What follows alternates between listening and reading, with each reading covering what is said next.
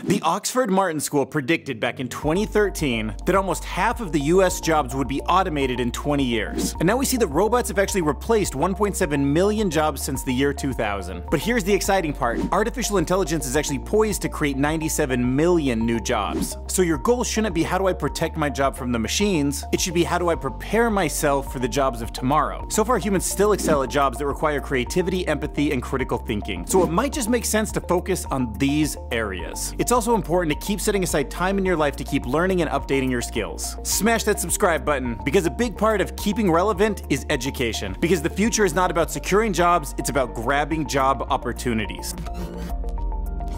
So now let's talk about how specialized knowledge isn't enough in the world of AI. So have you ever heard about how jobs like mathematicians, accountants, and actuaries are safe from economic hiccups? Well, not anymore. These jobs are now right at the center of complete shakeups caused by artificial intelligence. And it's not just them, other jobs like budget analysts and judges are also in the spotlight. Alina Oken published on LinkedIn how when you used to have special knowledge, it used to save your job. She knew a guy who kept his job for 25 years by not sharing any of the tasks that he did so nobody else could learn what he did. But now with tools like ChatGPT, we've learned from the world's knowledge and you can ask it very obscure things. And now you can have answers to the kind of things you wouldn't have before, so use that to your advantage. But another big part of the future is teamwork. So let's talk about how Tuckman's model is now getting transformed by AI. So have you ever been part of a team that's like not working well together? Oh my God! Okay, it's happening.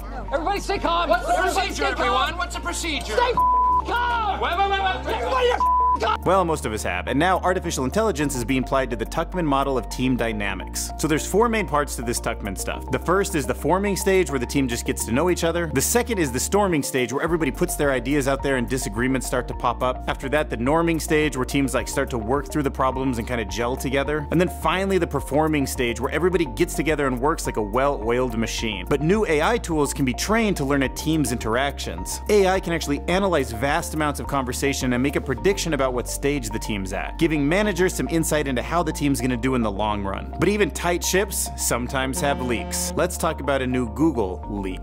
So if you're looking to stay relevant in technology, a Google researcher recently shared some startling insights in a leaked document, and it suggests that the big tech race for artificial intelligence is not being won by the big players, Microsoft, Google, and the like. Instead, the surprising winner seems to be the open source community. Basically, the drive for opportunity is pushing so many people into building the community up faster than even the big companies can build it. By many metrics, they're actually outpacing Google and OpenAI to solve relevant problems. They've even created artificial intelligence that you can run on a simple smartphone and customize yourself. The document also points to one interesting event, and that was the leak of a very powerful artificial intelligence model called Llama that came out of Meta. From that leak, the open source community has really flourished. And it's clear that the open source community just has a lot of advantages that big tech can't match. They can easily access new technologies, they can innovate really quickly, it's easier to get people on board with their projects. Deep down, we all kind of knew this, but open source AI is a game changer. But one once promising branch of artificial intelligence in the hiring process has now been thrown to the dirt, and with good reason. So Amazon was building this super fancy program that was supposed to help them look at resumes and people and figure out who was best for which jobs. The idea was to make the hiring process faster, less biased, and more accurate. They even had a system to judge a job candidate from between 1 and 5 stars so they can run all of their recommendation algorithms on top of it, just like on Amazon products. However, they came into a big problem that they never could really overcome. And the problem was that it kept favoring male candidates. And even as they tried to blind it from the gender, it would pick up on the word woman or something that seemed more feminine,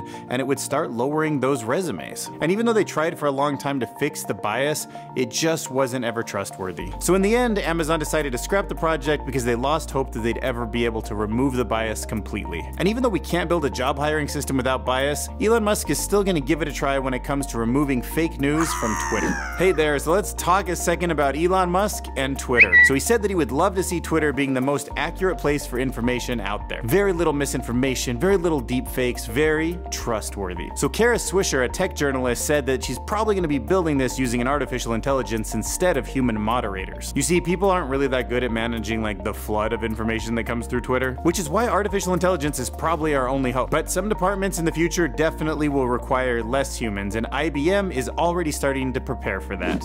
So IBM's top boss, Arvind Krishna, announced that he's planning to hold hiring for 8,000 jobs. And that's because if you extrapolate into the future, a lot of those jobs are actually going to be done by artificial intelligence. And these are mainly affecting positions that are not customer facing like human resources, but Krishna thinks that they don't need 30% of these jobs in the future, and instead of hiring and then at some point making a mass layoff, he wants to kind of nip it in the bud ahead of time. But if you're into tech and you need a job, there is one industry that is on the biggest hiring spree that it has ever been on, and it does not look like it's going to slow down anytime soon.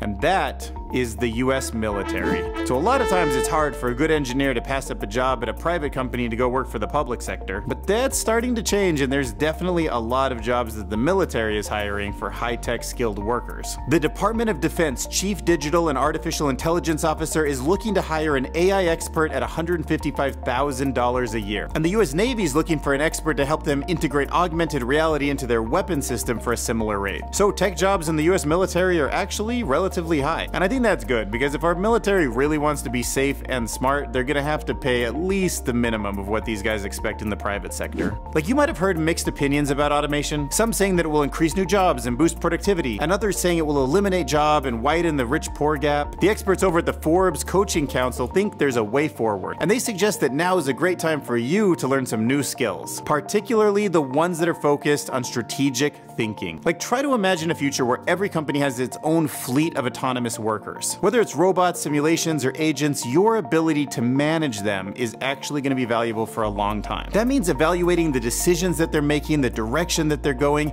and explaining to the company why it makes sense. Being that trusted human connection that the CEO or manager would really need to see that the system's working in the way that it should be is probably one of the most safe jobs you can hope for in the future. Smash that subscribe button.